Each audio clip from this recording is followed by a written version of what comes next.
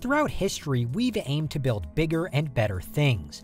For thousands of years, the Great Pyramids were our greatest architectural triumph, but even their size is now surpassed by modern skyscrapers. We still, though, have a long way to go until we find out exactly how big a structure can be.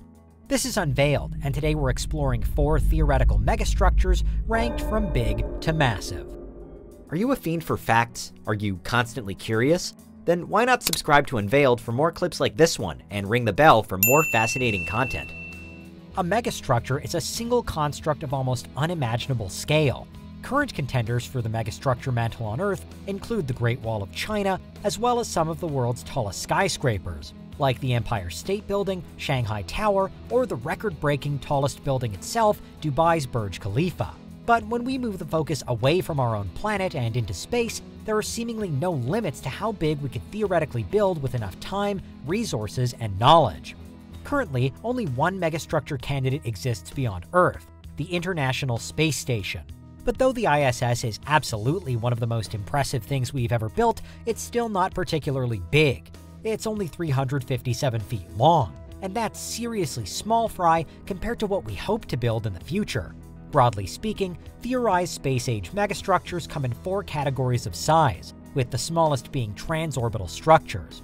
Most trans-orbital structures are imagined as a way to propel vehicles and people into space, and by far the most popular so far planned is the space elevator, an enormous tube that could, in theory, continuously ferry objects into orbit. The main benefit of a space elevator is that with it, we wouldn't need to use rockets anymore to leave Earth. People and things would now be carried into orbit via a relatively simple mechanism. We'd easily hop into the elevator, choose our desired altitude, and arrive in space at the end. No need for the costly, potentially dangerous, and environmentally damaging rocket launches of the past. As exciting as this idea is, however, it's not all that practical. The Kármán line is generally considered to be where Earth's atmosphere ends and space begins. It's 62 miles up. So to get into orbit, we would need a 62-mile-long elevator. Today, the world's longest elevator is at a gold mine in South Africa. It measures at just over 1.4 miles long, and that's 1.4 miles down into the ground, not up into the sky. As of the early 2020s then, we simply don't have a material remotely strong or flexible enough to actually build a space elevator. We would need something that can safely function and reliably withstand the speed of the Earth moving through space. Carbon nanotubes could be our best bet at the moment. But while they do exist, they're also extremely expensive to produce and at present impossible to make on the scale needed. We're also in totally uncharted territory here, so really there's no reason to think that even carbon nanotubes definitely would be strong enough. We could well need something else, something better, and something that hasn't even been invented yet. If we could build a space elevator though, it'd be used not just by space agencies for cheaper and easier space exploration, but for tourism too. And all of those tourists are going to need a final destination. The next size of megastructure is known as orbital, and arguably the ISS already counts as being within this category. But we're expecting to see much more than just the space station in the future, with various plans for far bigger, more ambitious, and more opulent orbital habitats. For decades, scientists and designers have pitched increasingly viable plans for orbital space colonies, but the most famous comes from the Princeton physicist Gerard K. O'Neill in the 1970s. Called O'Neill cylinders, these designs, like many similar ones, rely on a vast centrifuge to create artificial gravity. This centrifuge is really the key bit of technology needed to make it work. O'Neill cylinders would be large, round, and they'd rotate, with this rotation working to provide the gravity.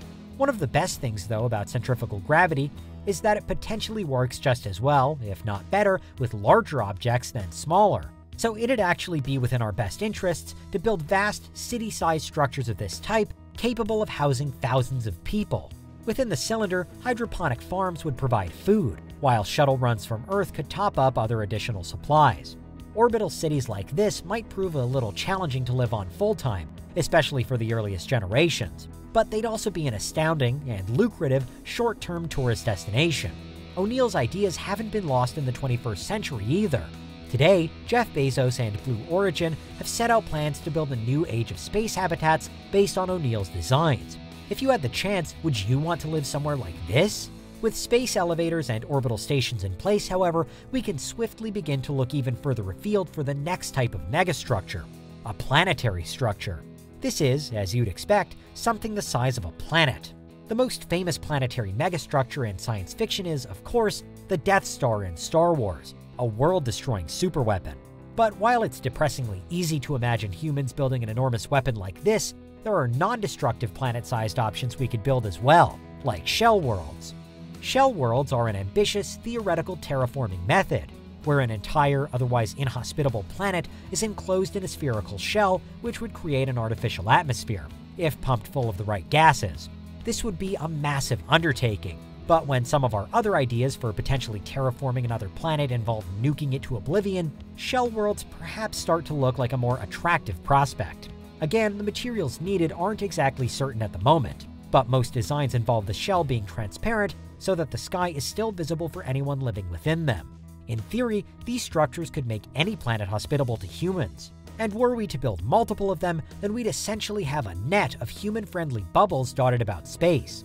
In some cases, it's thought we wouldn't even need a planet to begin with. That we could build these megastructures from scratch, wherein one shell encases another one, and we live in the space in between them. Shell worlds are a far future dream, but what a dream it is. Lastly though, we have one final step to make. And while a planet definitely is large, planet-sized structures still aren't the biggest we could build. Stellar megastructures theoretically exist on the stellar scale. These are the size of stars, and stars can be truly gigantic. Already, the Sun is the largest object in our solar system, but one of the biggest stars ever discovered, Skudi, has a radius more than 1,700 times greater than the Sun, and it's 30 times more massive too. Stellar engines are imagined megastructures that would harvest the power created by a star and convert it into energy we could actually use. The most famous is the Dyson sphere, a large structure built around a star that siphons off its energy, providing an unprecedented power source.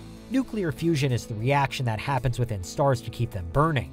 We have artificially created fusion reactions on Earth before now, but they're so extraordinarily expensive and difficult to achieve that they aren't yet a viable power solution for humankind. Build a Dyson sphere though, and we needn't worry.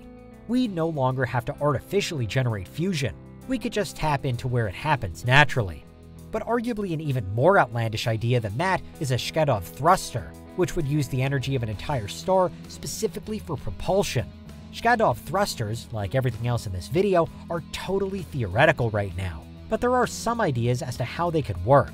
Once again, we'd be bleeding energy from a star, but then there'd be a huge hemispherical mirror, or light sail, to reflect that energy in whatever direction we desired, to create thrust and give us control.